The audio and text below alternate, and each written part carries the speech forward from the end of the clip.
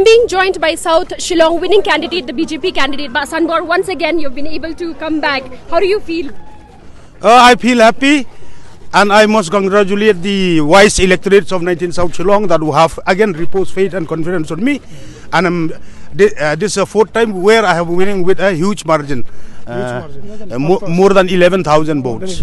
So in 2018, what was the figure, and this time it has increased? Increased more and more. It is increasing.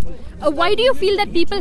Why do you feel that people still continue to shower their faith upon you? You know, development. I love each and every one. I'm accessible to each and every people.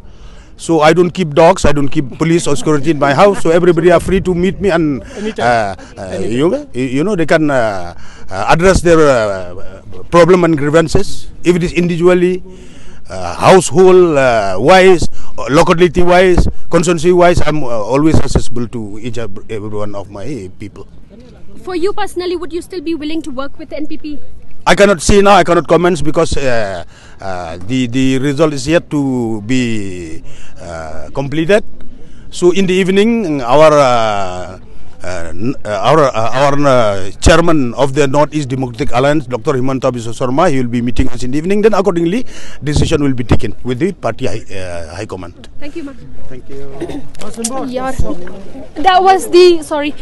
That was the winning candidate from BJP from South Shillong constituency, who's been able to make a comeback for the fourth time. His opponents or his contenders were like a CAM candidate, Angela Rangat, and also we had TMC candidates from this particular constituency. This is Sanbor Shullai, who just spoke to EastMojo on his win for the fourth consecutive term. Don't forget to like, share and subscribe to EastMojo. For any queries, put them down in the comments section below and press on the bell icon for notifications.